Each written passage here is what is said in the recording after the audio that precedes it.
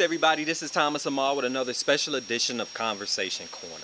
I wanted to go into just, over the last week or so, it's been really just not a lot of good things that have been happening. You have situations where death has come into play in various different forms. Police brutality has come to light and has happened more than once, where it's reached the media. Who knows how many times it's possibly happened where they are actually in the wrong. Now, I can understand, being that I am in law enforcement, how officer has to protect themselves and things like that, but there are situations where they are actually in the wrong, especially in our urban neighborhoods, and as well as death coming by the way of mental illness. And the reason I wanted to bring this conversation to the light is because these are two things that I've had to deal with over my life. Within my life, mental illness, I know a number of people that have had to deal with it, be it bipolar and depression, and just really seriously considering suicide. And suicide is something that really has to be discussed when you have all of these different things that come along. Plus, they usually have, in many cases, there's some type of addiction that can add to it, where it's a brain malfunction. It's something that they don't wake up one day and say, this is how I want to be. And for those who make really crazy type or uneducated comments, be it on all different forms of social media or within their conversation, it's really rough, because what you need to do is become more educated in it. Learn the various scenarios, the different medical aspects of it, which is something that I had to do, and I still do. Because not only because I want to know, because there's some people that are close to me in my life that I really want to be able to discuss it with them. And most of all, as a life's liaison, my whole goal is to help someone. And if I have the opportunity to be a helpmeet and something that is considered an illness, why would I not do it? Why would I not be that one that they can come to and that they can talk to if they feel as though things are really difficult at that particular point, without having them feel as though they're being shamed or judged? Because I really believe in a no judgment zone and a no judgment conversation. So, and I have to have that trust. And listening is a skill.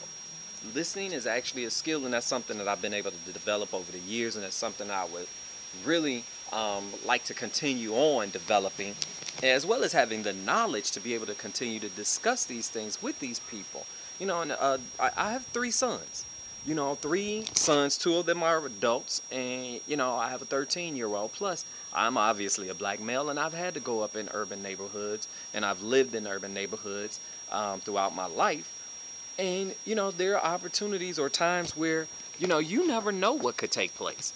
You never know how someone could come up on you and your reactions, and that's why we have to do a better job of responding properly. But at the same time, if there's some type of prejudice that's going on, if there's anger that's going on, when you have a weapon, when you have some form of authority, be it a shield, you have to really sit back and recognize the consequences that'll take place, because you have some control and some power at that particular time. What it does is it causes a lot of ugly responses that come about, and not only are we seeing it in different parts of the United States, but this is being shown around the world. And again, this is nothing new in our neighborhoods. Let's make this very clear. This is nothing new. This is something that's been going on, for obviously, hundreds of years. And, we do have a pre-existing condition, which can lead to us to make irrational judgments, irrational responses. It can cause us to have mental issues that we have to deal with. But, there are people out there that are really willing to help. And I strongly urge whoever needs that assistance, sometimes you have to bite the bullet and just say, look, I need assistance. I need help, and be willing to fight that battle and allow somebody to be with you to fight that battle. You can't do this on your own. And you know what? I shouldn't say that. You actually can do it on your own, but why should you? Why should you eliminate an opportunity? Because, having someone on your side at all times and knowing that that person is on your side and they trust you and you trust them, it's nothing but help. That's all we're talking about right here. We want to have people to have better lives. We want, being happy is a birthright. Being wealthy is a birthright. The universe is made to have everything in our favor, to be a winner, not to be a loser. Losers they're losers.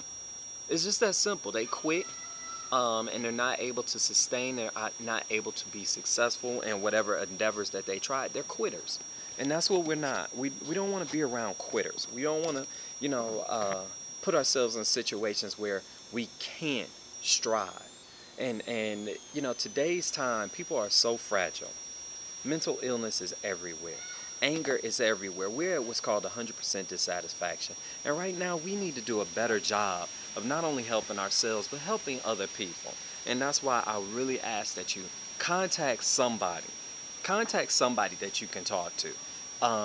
Sit back and recognize and start to think, why did I make that judgment? Why did I do that? Why did I take that to the next level? What made me so mad to where I reacted in that manner? Why couldn't I have thought it a little bit longer, which I've been taught, think 3 to 5 seconds before you do or say anything. And then it becomes a response because you thought about it. Stop reacting. We need to do a better job of responding. But I strongly, strongly urge before, I close out is please get some assistance. Be willing to talk to people. There are sometimes people within your family sitting right next to you that's willing to do whatever. And if you can't trust them, who can you trust? But find somebody that you can trust. Do everything that you possibly can before you get to the point where you decide it's better to eliminate your own life. And now just think of the consequences that come along with that. When it comes to this police brutality, when it comes to the ugliness that's happening in our various neighborhoods, we start these things at our home. Our parents, we're not friends with our children. We have to do a better job with that. We have to do a better job of having consequences for these law enforcement officials and anybody else that is in authority that takes over and goes too far with it, especially when it comes to death. Especially when it comes to death. Especially if someone is following the orders that you are laying out and then you still decide that it's best to unload on someone with your weapon. There's a problem. There has to be consequences, and we can't always sit back and say we have to do an investigation. And another thing, this looting thing, come on, most of our urban neighborhoods are food deserts. Most of our neighborhoods don't have all of the basic essentials, and we have to go somewhere. And if there's some areas where within our neighborhoods, why would you knock those down?